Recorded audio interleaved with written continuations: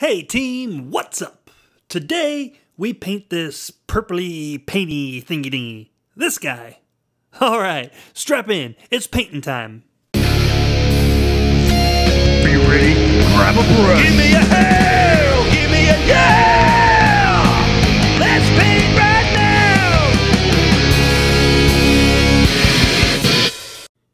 now! Alright. We're gonna start with, strangely enough, some purple. I mixed me up some ultramarine blue with some alizarin crimson with a touch of titanium white and got this color.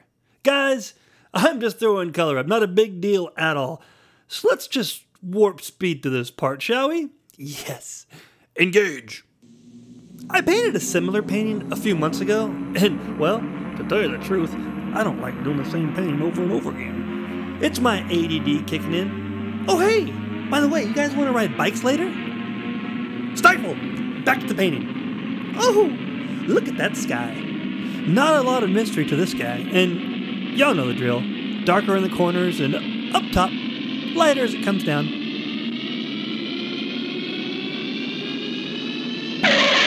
So check it out. This painting is going to have some dynamic stormy clouds.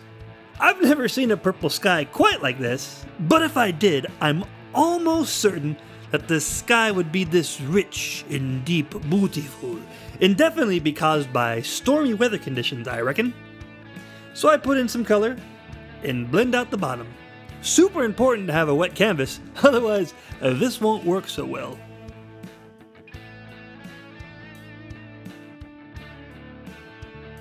And that's the workflow. Paint a little, blend a little, paint, repeat. See? I've got my blender on standby. Don't worry, little buddy. I'm gonna use you soon. You're on deck.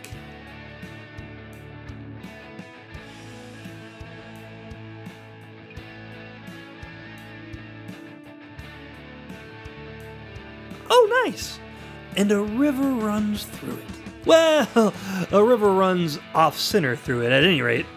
Same color as the sky, same colors used, ultramarine and some alizarins. That sounds like a snake's name.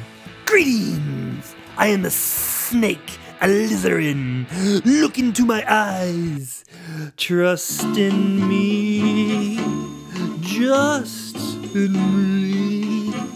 Shut your eyes. Hold still, man cub, please. Yes!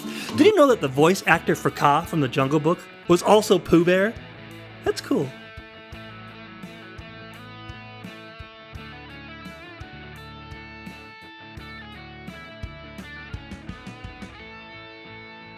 And now the background. That's sap green with more alizarin to fade it out and lower the dang value. Mixed with some titanium white. Now, just like the sky, make the lighter, more faded low value colors and put them in the back. Yeah, you know, that's not very PC. Art is racist as hell. I think we should really change the descriptor value with something else. All colors have value, baby. They're all special flowers. But, yeah, until the revolution begins, low value color in the back, high value saturated colors up front. Helps create depth. You gotta keep them separated. Hey, that's pretty catchy. I should make a song. Dibs! Now it's tree time. Ooh, ooh, celebrate. Same deal, guys. These trees are way back there in the distance, so we gotta make them low value. Society and color theory says they have to be. Just get the shape. Like a beautiful woman. Some mystery is a seductive thing indeed. Let the viewer decide what they are going to see. Leave it without a certain je ne sais quoi, so that the viewer can insert their own ideas and make a pretty painting. Something they can relate to personally. Do not force feed them, otherwise it is a boring and predictable composition in utter crappy merde. Mon Dieu.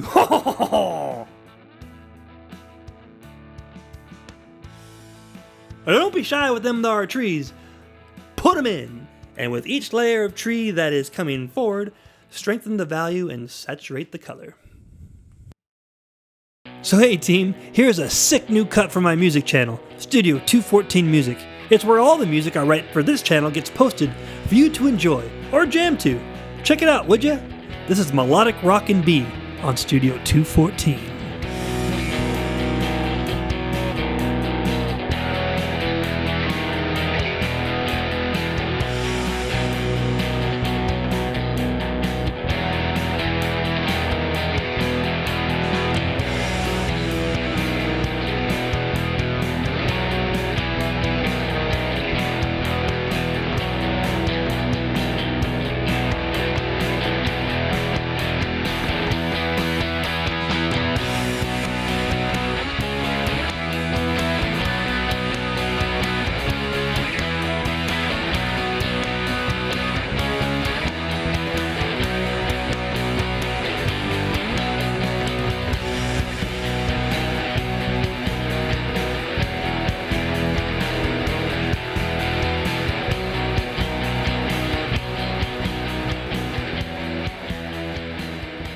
And now it's time to rock! Excellent! If you're a fan of the show, and no doubt, judging by my low numbers, you are not. but if you were, you would know that I like to use my rocks as eye magnets. And this painting is no exception. So I am using strategery and placing them rocks in places that will help guide your eye to the central focal point. And if you couldn't tell, it's right up where the river meets the sky. It's rather spelled out, and I would rather keep it a touch more ambiguous, but we will figure that out later. As for the rocks, I'm using gray. Yep, plain old gray. And sitting them rocks right on top of the grass. A little umber for shadow.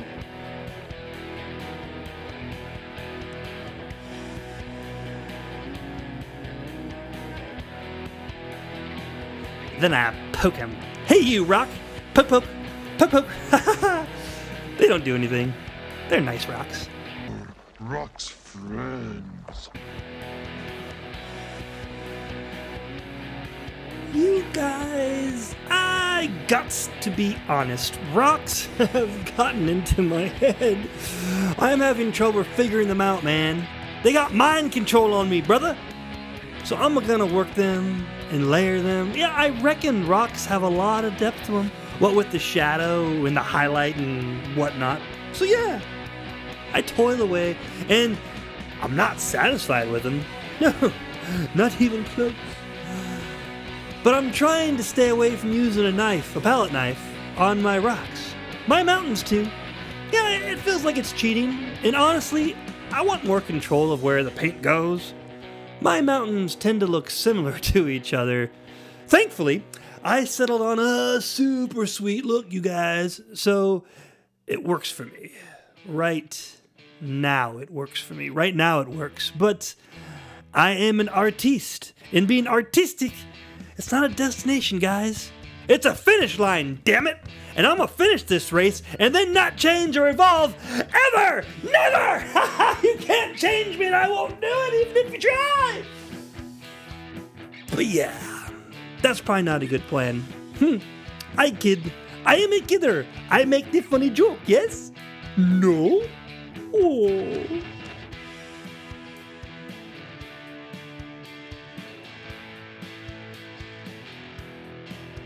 Speaking of such things, you know, changing as you grow older, evolving, becoming better, there's this dude, he's an older gentleman, in my class. Oh, by the way, I decided to go to art school. Turns out, after getting my bachelor's in science, baby, that I still had benefits left. So why not go back to school and become a Renaissance man? So I studied music last year, and I will definitely go and study more music, that's for sure. But right now, I'm going to study. Well, I am studying art. It's super cool. It's pretty nifty to be studying a thing that has practical application whilst I'm doing it. I mean, I wasn't doing science when I got my bachelor's of science. And this is only good if your major isn't psychology, which mine was at first. Nobody likes a freshman psych major practicing psychology. I didn't even like myself.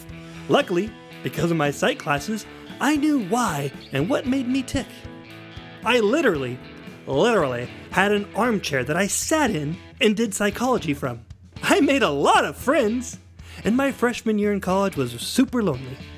Luckily, I was only 16 at the time, and college was better than high school, where it was easy and I had friends. And why did I do that again? Oh yeah, because as my sergeant said to me, I am the stupidest smart guy he ever met. Thanks, Sarge. You're my friend, right? Of course you are. And thanks to my psych training, I knew what he was really trying to say. That deep down, he liked me and we were friends. Right? No? Oh, this time. So anyway, yeah, I got benefits to burn and some learning to do. And practicing art is perfectly acceptable as a student. In fact, y'all need to. Turns out, for all of my gifts that I never had to work hard at to be awesome at, like drinking, man, let me tell you, I am awesome at that. Just ask my psychiatrist.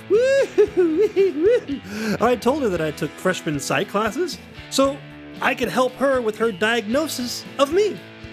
I pulled out a matching notepad just like hers and proceeded to ask her what brought her into her office today. She doesn't think I'm funny, so I wrote that down and put it in her file.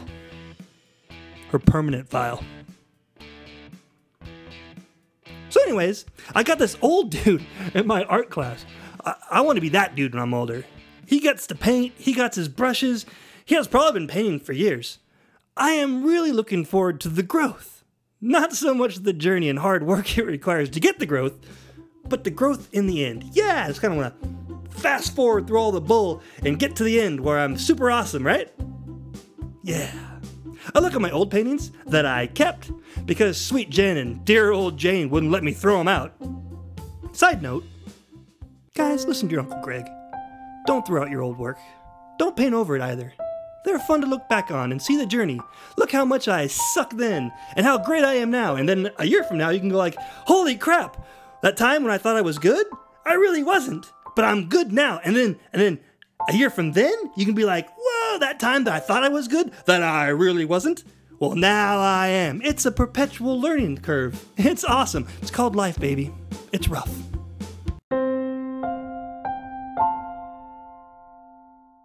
So anyway, yeah, don't throw your old stuff out. It's good to see how far you've come on your journey.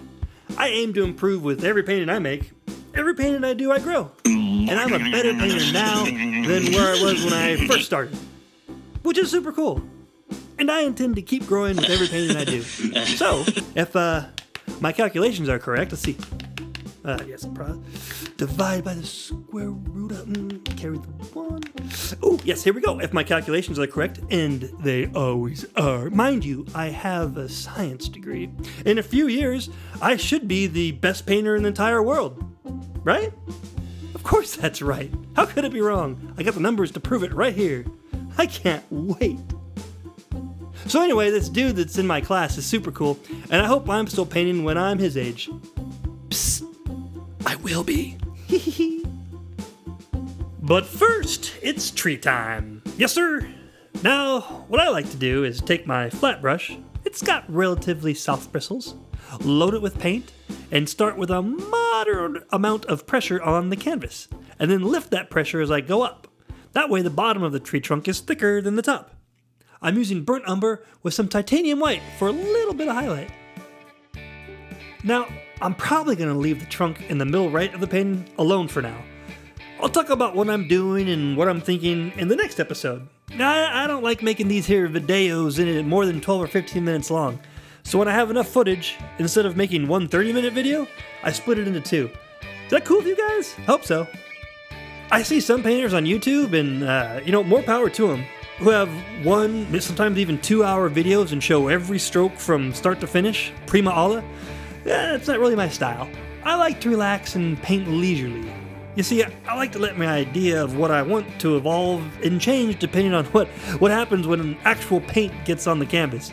Things go to hell real quick, but this is why we train. This is why we have a plan. You see, before, when I first started a few years back, I had a plan, and I had better stick to it. It's like when painters who use photos for their paintings, they put everything they see in the photo into the painting, every little detail, but that's just not how we see things, which is why I try to be careful when I use photos. Same deal with my plans. They become this rigid, unchanging thing that had better be adhered to at all costs, and when inevitably the plan goes to hell, I would stress out and judge my painting not by its merits, but by what I wanted to create.